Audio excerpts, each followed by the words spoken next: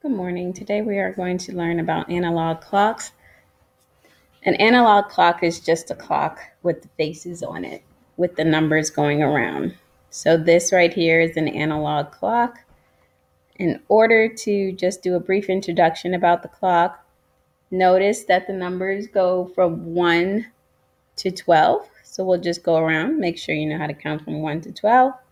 1, 2, 3, 4, 5, 6, 7, 8, 9, 10, 11, 12.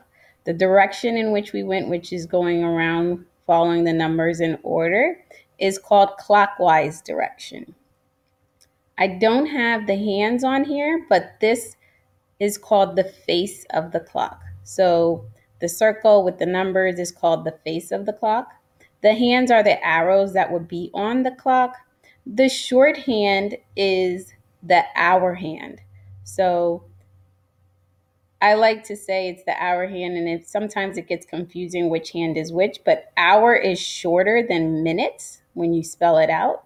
So that's a quick way to know that this is the hour hand. The short one is the hour hand, and the long arrow is the minute hand.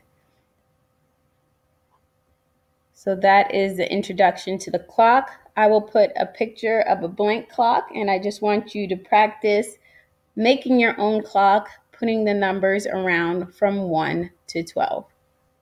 Have a good day.